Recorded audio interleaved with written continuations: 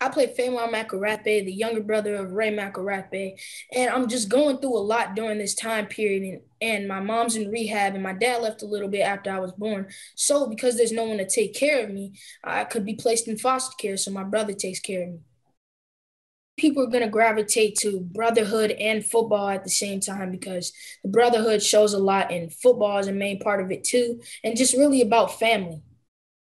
This is my first ever movie, and just everyone made me feel comfortable, and I was just so happy on set. I just made a whole bunch of brothers and a sister, and it was just amazing.